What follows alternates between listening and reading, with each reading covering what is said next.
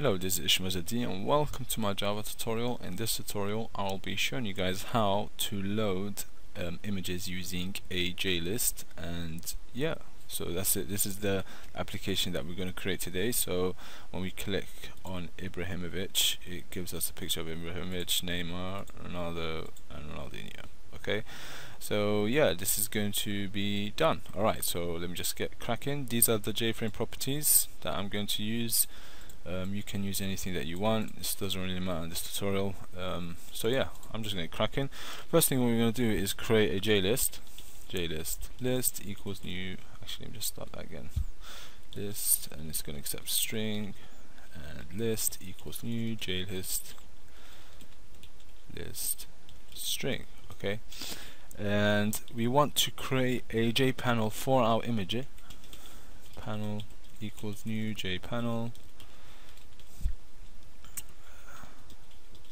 Panel. Okay, so Control Shift O to import everything, and we want to create a JLabel for our images. Images for, actually it's meant to be label. Label for images. Okay, equals new JLabel.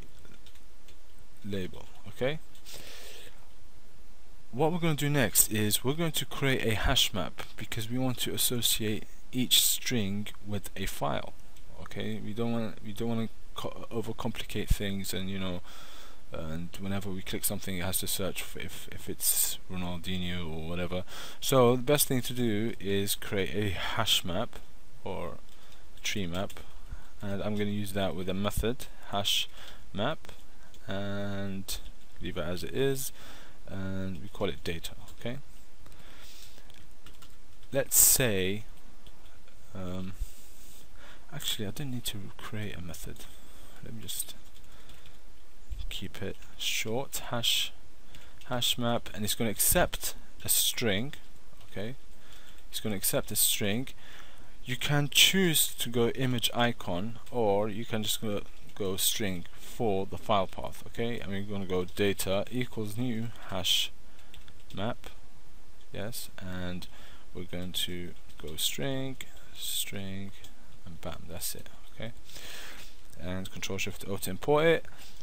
And what we want to create next is the default list model. This is, we're going to add everything, not everything, but the key value of the hash map into the list model. So we go default. Let me just go here, because we want to just pass it in straight away. List model, and we're going to go string. Excuse my typing. String, and model equals new default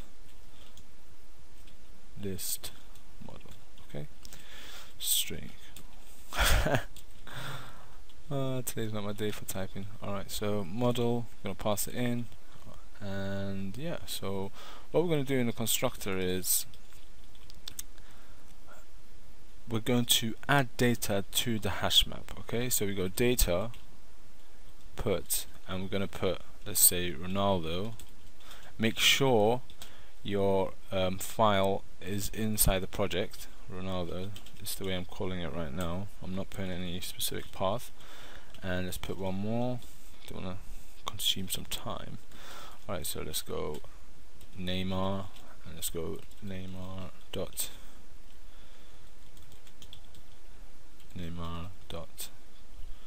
there's no capital actually. Neymar JPEG. Okay, and what we're going to do is create a loop that we only add the key of the hash map. We don't add the value. Okay, so we want to add Ronaldo and not add the file path. Okay, so what we do is create a for loop for object x. That's the name of my it's like I in the ordinary loop, and we're going to loop through data dot key set, and we're going to go model dot add, I'm going to write add element x, and it's an object, so you can either cast it or you can go string dot value of x. Okay, and let's just do that. Okay, so let me add that to the JFrame. So we got this dot add, and to add a list you go J scroll bar or scroll pane, and we go list, and it should display our items in our key values. Okay, so it did it. So now we want to do is create a listener for our list. So we go list dot add, what am I writing, list selection listener, and we go new and semicolon, control space, bam, done. Okay, and we go E, control delete to remove that generated comment.